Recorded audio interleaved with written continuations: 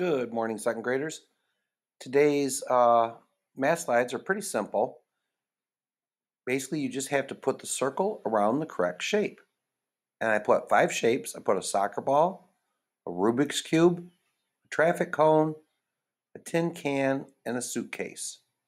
And there are 5 names for these different kinds of 3D shapes. There's a cube, a sphere, a cylinder, a rectangular prism, and a cone. So in each of these, here's practice problem 1, cube. I like to just click on the circle and then drive it up to the shape that you think is correct. And even though it doesn't fit perfect, I can tell which one you're putting the circle around. In this case, I chose the can, which I would get wrong. I think you'll do a better job. All right, make sure you do all 5 before you turn them in.